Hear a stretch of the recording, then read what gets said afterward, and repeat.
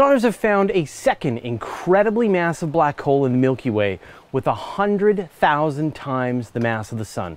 This discovery is very important for understanding how the universe came together.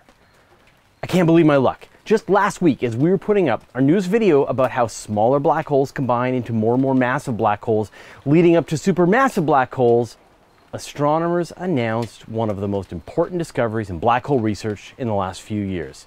So, as I sometimes do, I've stopped the explainer video train to report on a very important piece of space news, and actually cover a topic that I've had in my queue for quite a while: the search for intermediate mass black holes. Half news, half explainer.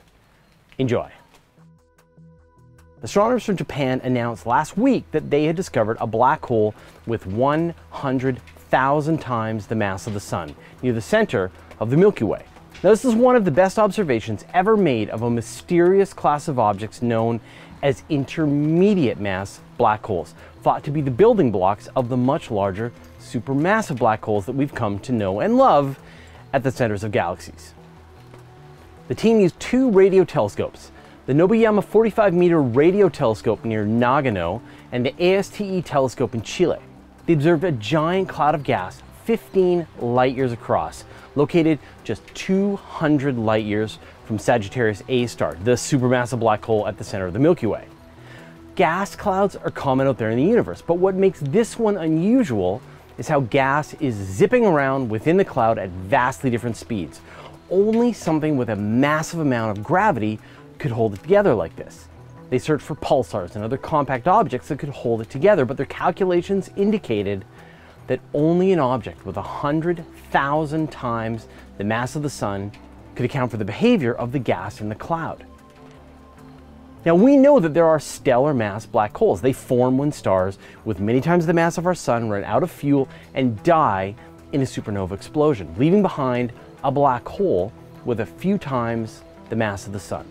And we know that there are supermassive black holes with millions or even billions of times the mass of the Sun. When they're actively feeding, they can blast out beams of radiation that outshine their entire galaxy. But the missing link is how these supermassive black holes could have formed. You'd expect to see mergers across the universe with stellar mass black holes coming together into intermediate mass black holes, these merging together and eventually leading up to supermassive black holes. Although stellar and supermassive black holes have been found, it's this in-between stage that has been elusive so far. In fact, finding an object with 100,000 times the mass of the Sun this close to the Milky Way's supermassive black hole is actually twice the luck. If it's this close to the heart of the Milky Way, it could be in the process of merging, building up the mass of Sagittarius A star, which would go from 4.1 million times the mass of the Sun to 4.2 million times the mass of the Sun in the distant future. The news is reporting that this is the first time intermediate black holes have been found, but that's not exactly true. It's just that this is the best direct observation ever made. Have we seen intermediate mass black holes? Yes and no. Astronomers have sure tried to find them directly. Over the last few years, they have done in-depth surveys of globular star clusters in search for them. Now, globular star clusters are huge, containing hundreds of thousands of stars, and they're ancient, forming just after the Big Bang. And this gave them ample time over the course of billions of years for their largest stars to detonate as supernovae, turn into black holes, and those black holes to merge into more and more massive objects. Earlier this year, astronomers announced that there was evidence that there was probably an intermediate mass black hole inside the globular cluster 47 Tucanae. The cluster is 12 billion years old, located about 13,000 light years from Earth, and contains hundreds of thousands of stars in a region only a few dozen light years in diameter. The cluster itself is starved for gas, so they couldn't detect a black hole in the way that this Japanese team did. And they couldn't watch the very center of 47 Tucanae to see stars whipping around the center like they do around the center of the Milky Way. There's just too many packed in there. Instead, they track the motions of heavier stars in the cluster. Now, they should be sinking down into the middle, but some unknown object is keeping them stirred up. And they also found pulsars, which are further from the center of the cluster than you'd expect. So based on those two weak lines of evidence, astronomers estimated that there's a black hole with 2,200 times the mass of the sun in there. But this evidence isn't overwhelming.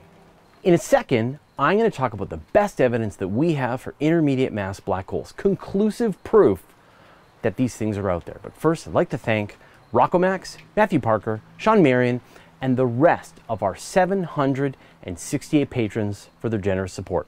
If you love what we're doing and you want to get in on the action, head over to patreon.com/universetoday. In fact, the best evidence that we've got that these intermediate mass black holes exist at all is from the recent detections of gravitational waves by the LIGO Observatory over the last year. At this point, the gravitational wave detector has sensed 3 collisions between intermediate mass black holes. The third and most recent collision, for example, happened when a black hole with 31 times the mass of the sun smashed into another with 19 times the mass of the sun 3 billion light years away. They combined together into a single black hole with 49 solar masses and converted 2 solar masses into pure gravitational waves. The 2 previous events detected by LIGO were similar, with intermediate mass black holes colliding into each other at vast distances away. In fact, with its current configuration, LIGO can only detect intermediate mass black holes. Stellar mass black holes don't produce enough of a gravitational wave ripple to be measurable by LIGO, and the supermassive black holes merge too slowly to cause large gravitational waves either. In other words, if there weren't intermediate mass black holes, LIGO would hear nothing and Einstein's prediction would remain unconfirmed. The discovery of this intermediate mass black hole is huge news on many levels. The black hole contains 100,000 times the mass of the sun, which really fills in our missing piece in our observations. But the technique itself is a breakthrough. By surveying other gas clouds out there, astronomers could turn up even more intermediate mass black holes. This is just the beginning, and I'm sure we'll hear more very soon. Now, there you go, a newly discovered intermediate mass black hole. This thing really needs a name. So what do you think we should call it? Let me know your thoughts in the comments, and then I'll try to make your name stick with the astronomers, if I can. Now, because of all this news, everything's all switched around. We'll talk about NASA's Deep Space Gateway next episode.